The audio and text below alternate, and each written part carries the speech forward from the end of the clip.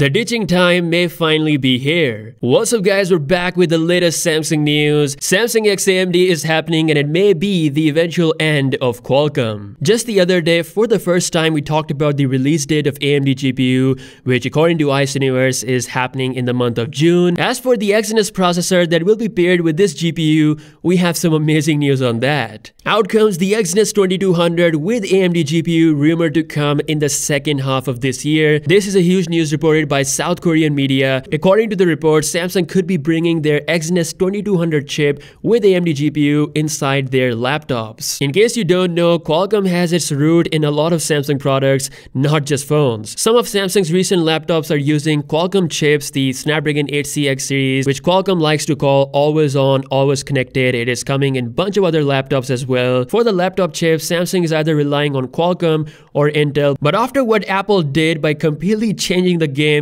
when they introduced their own M1 chip based on ARM architecture, Samsung now realizes that they actually don't need these third-party companies, they need their own solution. Which is why Samsung could be bringing their Exynos 2200 chip with AMD GPU on a laptop for the first time, slowly ditching Qualcomm, and eventually they might do the same thing with their smartphones. Not too long ago, Korean media reported that Samsung will be ditching chargers and Qualcomm eventually. I even made a video about it. One of those things have happened yet, which is of course the chargers, but the second part of that news could happen in the long term. Now speaking of future, Samsung is moving mad when it comes to their camera sensors. They just announced their ISOCELL GN1, which is the world's largest smartphone sensor as of now. But they are not stopping at that. Enquiries has leaked even more sensors that Samsung is planning to release this year. Very soon in Q2 of 2021, Samsung will be announcing the ISOCELL 200 megapixel sensor with 0.64 micrometer pixel size. This is going to be the biggest megapixel count on any smartphone sensor, truly breaking the boundary. We don't know the actual working and how the 200 megapixel images will be processed, but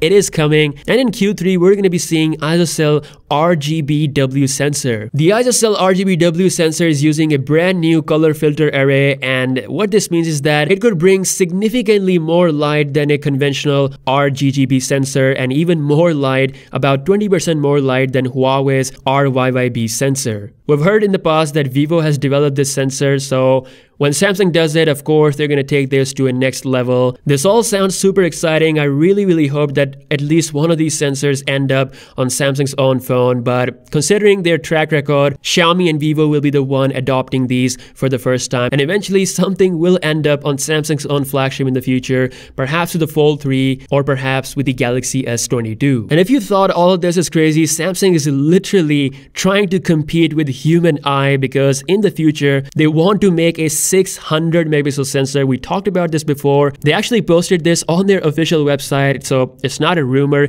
It is actually officially happening some point in the future. Not just 600 megapixel sensor, but lesser than that, like 500 megapixel or 400 megapixel. It sounds really crazy, but I'm not surprised. Samsung is a crazy company. You can pretty much tell by the article they're trying to rival the human eye. Anyways, that's all for today. Samsung x AMD moving mad. We're going to be seeing this on the laptops, ditching Qualcomm and Intel on their laptops, and eventually possibly on their smartphones in the future. Make sure to subscribe to the channel for daily news, and I'll see you guys in the next one. Peace out.